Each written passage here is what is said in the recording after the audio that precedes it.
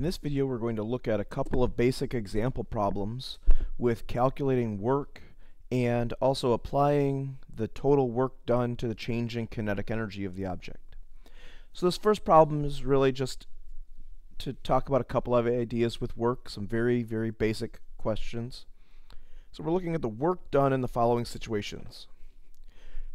And so in situation A, we have a person applying a 20 Newton force downward at an angle of 50 degrees relative to the horizontal, pushing a broom a distance of 5.5 meters horizontally along the floor. So we have that the force is 20 newtons. It's at an angle of 50 degrees below the horizontal. And we're sliding the broom a distance of 5.5 meters. And so we need to know the definition of work. Work is the force times the distance times the cosine of the angle between them. But again, it's more common to look at this in terms of the components of the forces. So we can have the parallel component of the force. So the component of the force that's parallel to the motion of the object times how far it moves. Or again, we could take the displacement and we could find the component of the displacement parallel to the force. For this one, the easiest thing to do is we're going to break the force into components. Since the displacement's in the x direction, that just means that we need the x component of this force. The x component of the force will be 20 times the cosine of 50 degrees, which is 12.856 newtons. And so the work done pushing the broom is 12.856 newtons times 5.5 meters, which gives a work of 70.707 joules.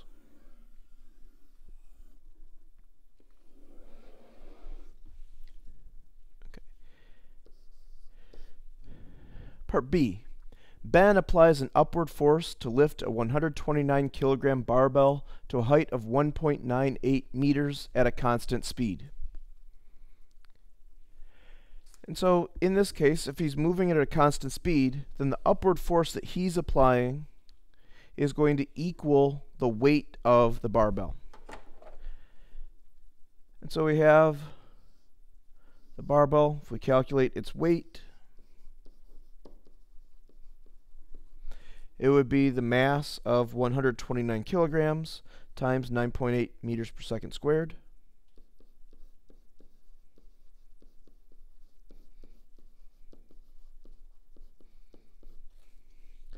The force that Ben exerts equals the force of gravity because it's moving at a constant speed. And so the work that Ben does is going to be the opposite of the work done by gravity.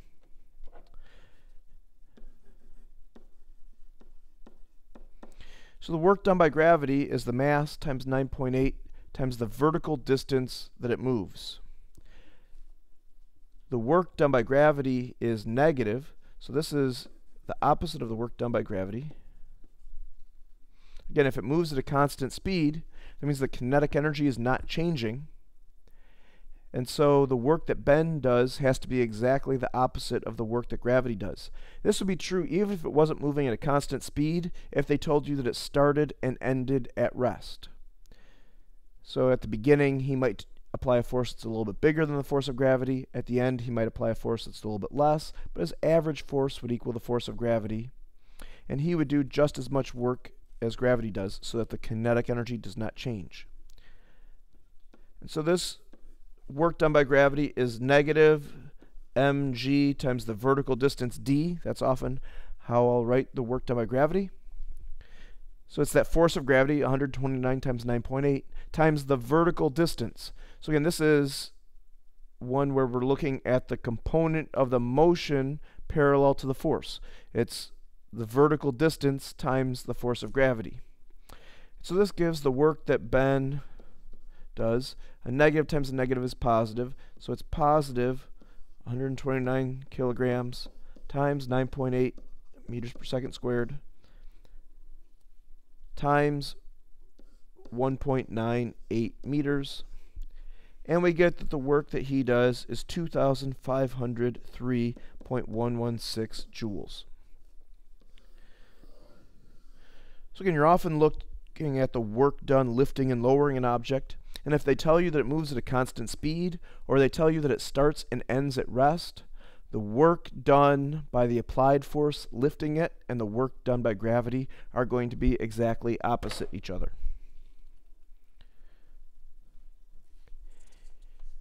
This next problem is another one where we're going to look at the work done by gravity. We have a block of ice with a mass of 3 kilograms. It's sliding down a ramp that's inclined at a 30-degree angle. We're given that it slides 1.2 meters down the ramp, and then you're told specifically the 1.2 meters is the distance along the ramp.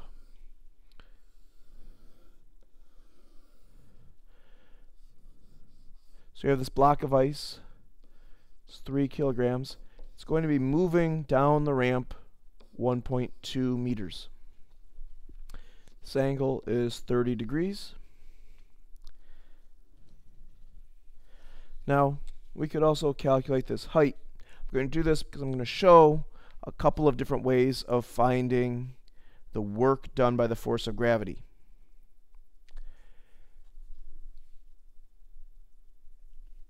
And so for this, the height, I would take the sine of 30 degrees, and it would equal the height divided by 1.2.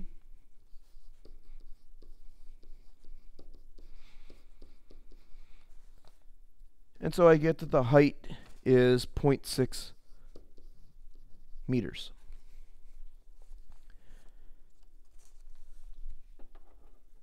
Okay, so to do this, I first need to calculate the force of gravity.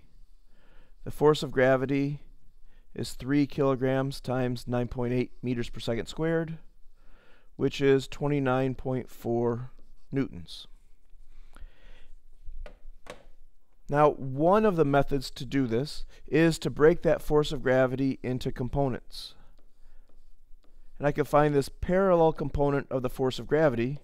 It would be 29.4 times the sine of 30 degrees, which is 14.7 newtons. So the work done by gravity could be looked at as the parallel component of the force of gravity, the component that's parallel to the motion down the ramp, so that component that's parallel to the incline, times the distance along the incline. So that would be 14.7 newtons times 1.2 meters. And so I would get a work of 17.64 joules. But I could also look at this as looking at the force times the component of the motion, the component of the displacement parallel to the force. So since we're looking at the force of gravity is straight down, and so my parallel distance is this height. That's the reason that I calculated it. So if I did that, I would have 29.4 newtons times 0.6 meters, and it gives the exact same thing, 17.64 joules. And this is true even if the ramp is curved. If the ramp is curved, all we need to look at is the vertical distance traveled. We wouldn't be able to look at the parallel component of the force because that would keep changing as it moves. But we could look at the force times the vertical distance traveled. And so that's a very easy way. That gives the mg times the vertical distance that I talked about in the last question. And so this has one extra piece to it. So we found the work done. We want to know the final speed. So this is where we use the work-energy theorem. So the net work done equals the change in kinetic energy of the object. which is the final kinetic energy minus the initial kinetic energy. So in this problem, the force of gravity is one force. I do also have the normal force. The work done by the normal force in this problem is going to be 0. The normal force is perpendicular to the direction it's moving the entire time. And so any force that's perpendicular to the motion does 0 work. And so the net work done is the work done by gravity that I calculated, 17.64 joules. And that's going to equal 1/2 times 3 kilograms times the unknown final speed squared minus 1/2 times 3 kilograms times the initial speed, but it says that it starts from rest, so that's 0 squared. And so if I solve that, I get that the velocity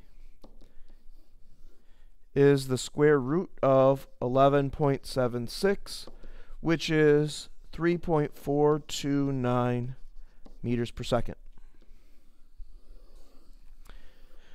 So again, if I know the work done, if I know the total work done by all of the forces, I can use that with the initial speed to figure out the final speed. Sometimes it starts from rest, but you have to be careful. It doesn't always start from rest. So you need to make sure that you do the final kinetic energy minus the initial kinetic energy if there is some.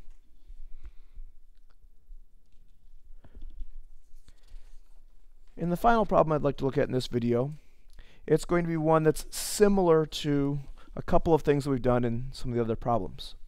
So we have two industrial spies sliding a safe across the floor. One of them is pushing down at an angle. One of them is pulling up at an angle.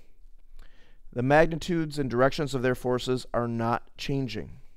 So spy 1, it says that it's pushing with a force of 12 newtons at a 30-degree angle below the horizontal. So that's this one. Spy 2 is pulling at a force of 10 newtons at a 40-degree angle above the horizontal. So looking at those, force 2 is 10 newtons at a 40-degree angle. So I can break that into components. If I'm looking at the work done by the forces, since it's sliding horizontally, all I really care about is the horizontal component of the force. So the horizontal component of force 2 is 7.66 newtons. If I look at the force applied by spy 1, that was 12 newtons, and it was at a 30-degree angle. Again, all I'm really interested in is the x component of that force. And so that x component is 10.392 newtons. If I wanted to actually calculate what the normal force was, I would need to get those y components. So the first thing that we're asked for is how much work is done by force 1 and force 2 during the displacement d. And again, this displacement is 8.5 meters.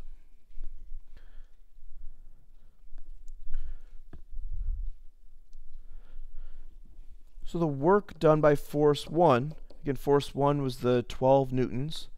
It would be the parallel component of force 1, which is 10.392 newtons, times how far it slides, which is 8.5 meters. So we calculate that work, and we get 88.3346 joules. The work done by spy 2 would be the force of spy 2.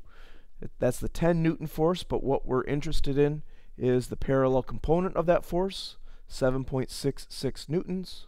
Again, work is the parallel component of the force, the component parallel to the motion, times how far it slides.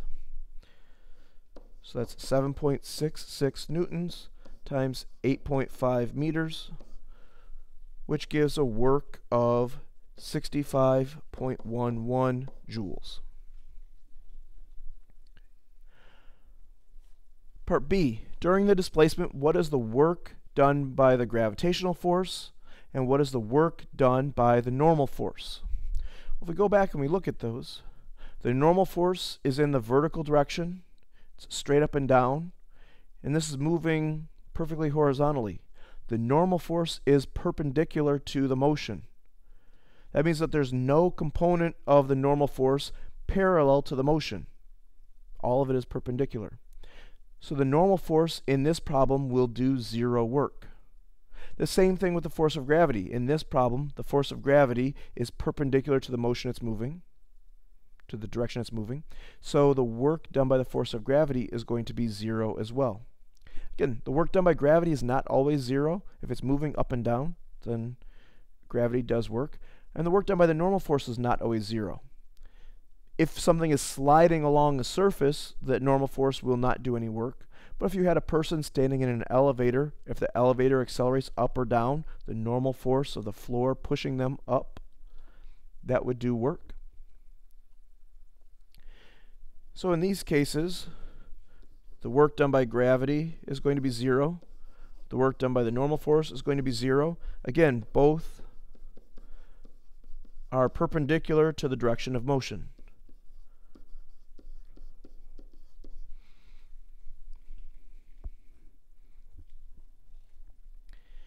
And that idea of forces being perpendicular to the motion, doing 0 work, that explains why in uniform circular motion, the centripetal force, that net force towards the center of the circle, which is along the radius of the circle, why that doesn't change the speed of an object. The speed stays constant as it's moving in the circle.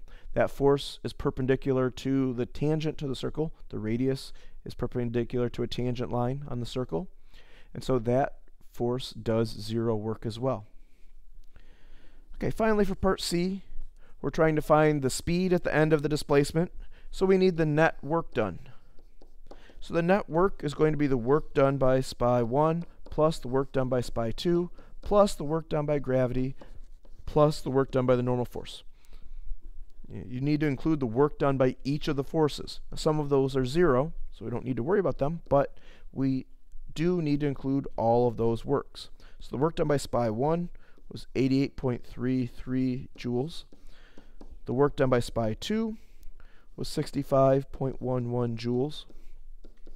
And then the work done by gravity and the normal force were both 0. So the work done is 153.44 joules. So now we can use the work-energy theorem that the net work equals the change in kinetic energy.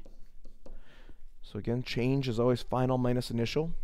So I have positive 153.44 joules. And that equals 1/2 times the mass of 225 kilograms times the final speed squared minus 1/2 times the mass times the initial speed squared. We're told that it's initially stationary, so that initial kinetic energy is 0. So if I solve for the speed of the crate, I get 1.1679 meters per second.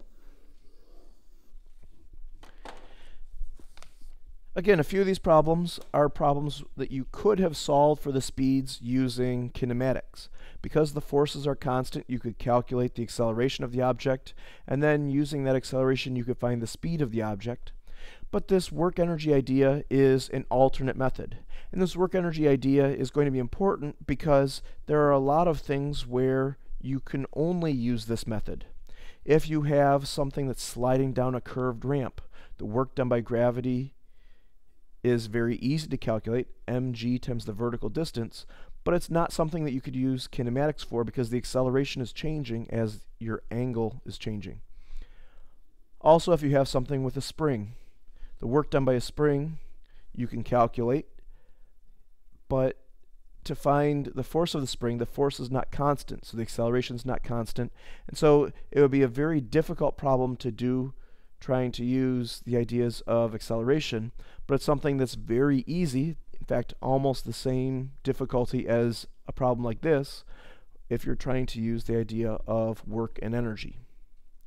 Again, in some other videos we'll be looking at more of those problems, some other things that are a little bit more difficult, also some problems that will be involving work done by non-constant forces.